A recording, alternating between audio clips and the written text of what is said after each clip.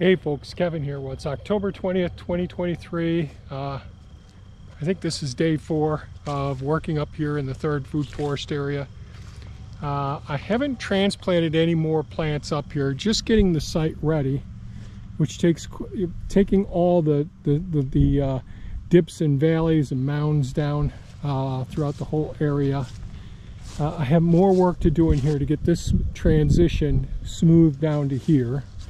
One of the goals is to be able to mow between things. So a lot of the earth that I've been taking out, there was a big dip in here. I've been putting those materials in here, and the same thing next to those, because there used to be swales in here, which I turned into hugelkultur pits.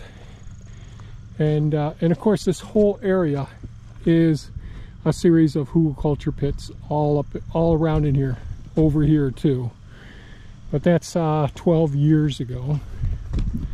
But working next to the main swale that runs along the road here, and cleaning around a lot of these trees. I haven't had to transplant any more trees. Those ones I transplanted down there. But it is coming along pretty well so far. Quite a bit of work to do here. And you might be able to appreciate that looks much smoother than it did look before. So I can get the rows of the various trees up in here. Thea's been transplanting. Thea has been transplanting pawpaws and some a few Chinese chestnuts down next to the 1st Food Forest. And so this area here I got to work on next. And so this is our old horseradish area right here, and it has become overgrown with weeds, and I think I want to believe asked a while back, are there any other places where we've dug hugelkultur pits where there's been a sinkhole or depression? So here's one of the places that I mentioned, right in here, and it was pretty much light duty stuff in here that was there. I mean, like very thin branches, no big trunks really breaking down. And I have made videos on digging up old hugelkultur beds in the past, the pits, and see how quickly they break down. So about in 10 years time, good sized logs, even 12 inches in diameter, they break right down and decompose. And there is a little bit of an indentation in the surface of the ground where those locations were, especially if they're a long axis like this one was.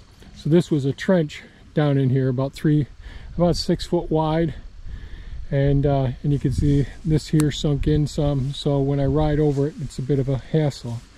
So I want to get the horseradish out of here. Number one, it's not in the ideal location to get things smoothed out the way I'd like it to get. 2, we always want to have things that as close to the house as possible. So I took a look at this and said, well, I think I can fit this into a smaller bed over here. So what I just got done doing, so that area over there is the 2nd Food Forest, more mature. All the brownish looking ones are the hazelnuts over there right now. There's pond 2 here. And the hugelkultur terrace is right up here, which I haven't planted yet. I wanted to give that a few years to completely break down, and it's and that really hasn't sunk. There's a couple of small sinkholes in there. So what I decided to do for putting in the horseradish is dig out a small trench here, and I'll just fill this up with our compost. So I'll fill this up with the compost. This I'll go ahead, there's low spots over here, always looking for stuff, and that's what our ground looks like right there. Real rocky. And so I'll fill this up with compost, then transplant the horseradish into this. I think this will be long enough. It'll be pretty densely populated, but that should work out. So we are expecting some rain here shortly.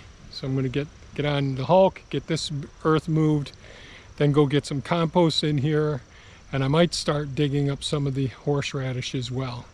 But I'll have to separate those roots from all the weeds.